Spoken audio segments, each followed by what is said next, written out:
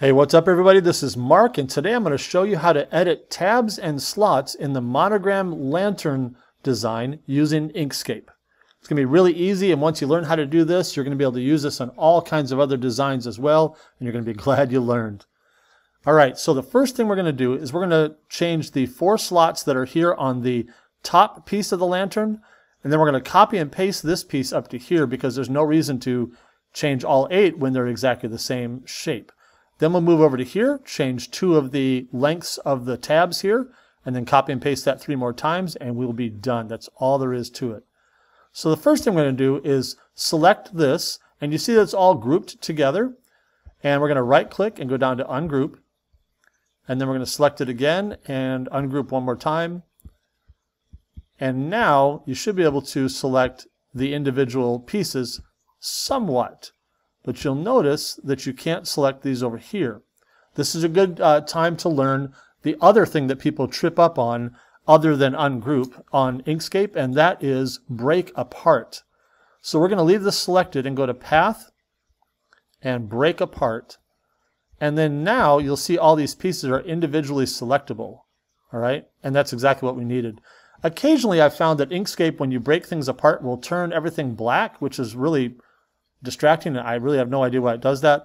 But if it does that, then you need to go over here to the stroke and fill panel and turn the fill off and turn the stroke on just like it is now. And we may find that to happen to us here in just a minute.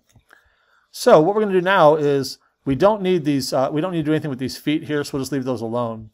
And let's work our way around these 4 slots. Now this is made for 0.201 material. And let's just, for the sake of this example, let's say that my material is 0.116. 0.116. So we're going to select this top slot and go right up here to the height and type in 0.116 and hit tab. And we're going to work our way around clockwise.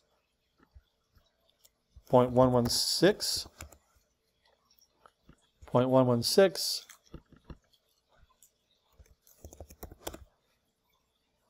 And you see this is very fast. If I wasn't talking, we would actually be done by now. Very, very easy. And so, you know what? We can either copy and paste this up there, or we can just select these and do these individually as well.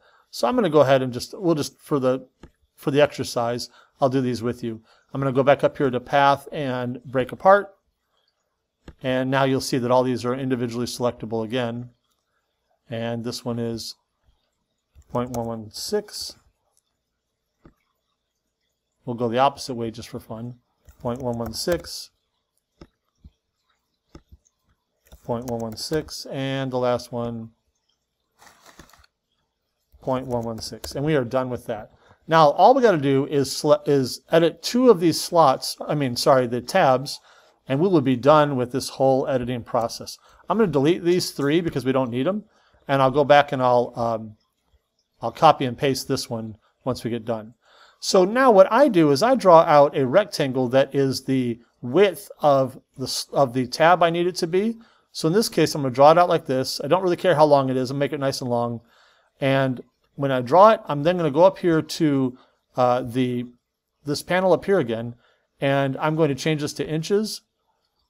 And now you see that the width is 0.182. I'm going to change it to 0.116. And now you see that my rectangle is the right size for what I need. I'm going to zoom in a little further and show you what I do here now. I'm going to drag this rectangle on top of this panel that I'm working on, and I'm going to line it up as best I can right with this would actually be the bottom, this is sideways, right against this line right here, because what I'm going to do then is I'm going to drag this tab in to make it smaller so it doesn't stick out. And I'll do that by using this tool right here, the Edit Path by Nodes. And now when I click on this right here, you're going to see that there's a node right there.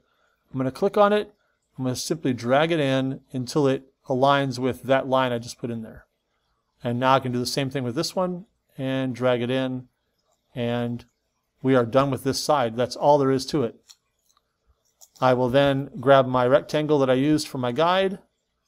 Oops. Except I grabbed the wrong one, of course. Yep. And drag him over here. We'll do the exact same thing.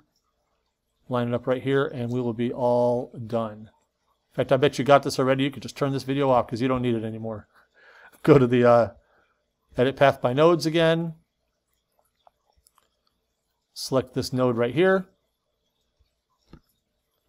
Drag it in. Oops, sorry, way too far. Right there. And then we'll slide down to the one below. Select it and move it in. And guess what? We are done. That's all there is to it. You can now delete this other rectangle and you are done, and you just simply copy and paste. You need 3 more of these.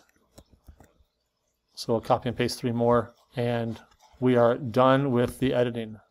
That's all there is to it. I won't even make you stick around to watch me copy and paste those. That's all you need to do to make this lantern work for 1/8 materials. I hope that went well for you. If you have any questions, let me know. But until then, I'll see you in the next one. Oh, and show me what you guys make. I'd love to see them.